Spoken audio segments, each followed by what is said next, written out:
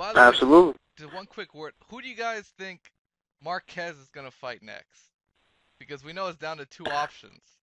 And I would say Bradley. I'm hoping it's Bradley, to be honest. yeah, me too. I'm hoping Bob Yeah. Arum just sucks it up and makes the Bradley fight instead of fucking looking If towards. if I could have it my way, I was top ranked. I was Todd DeBow or whatever. Yeah. I would have Marquez versus Bradley, Ruslan Provodnikov versus Rio, and I would have Pacquiao versus Alvarado. Yeah. That Well, those mixes or whatever.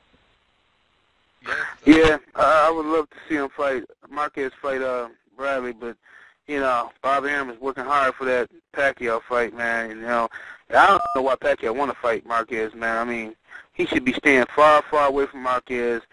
Pacquiao should be right now trying to fight somebody with some feather-fisted guy. He needs to be trying to fight Paulie Malignaggi. That's what he should have did. Yeah, That's what something, dude. Pacquiao should have been doing. You know, but maybe Pacquiao try to fight the winner of Malignaggi Broner. I'd love to see that shit.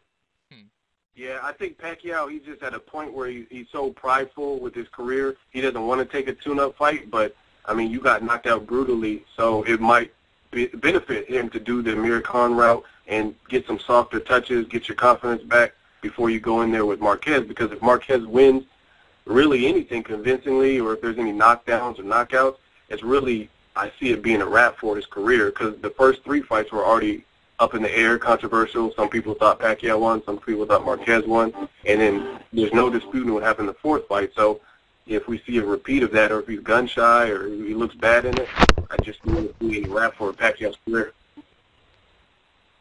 Yeah, no doubt. So we definitely got to do this again. It's good to see the YouTube boxing community come together, Yeah. even if we have different opinions.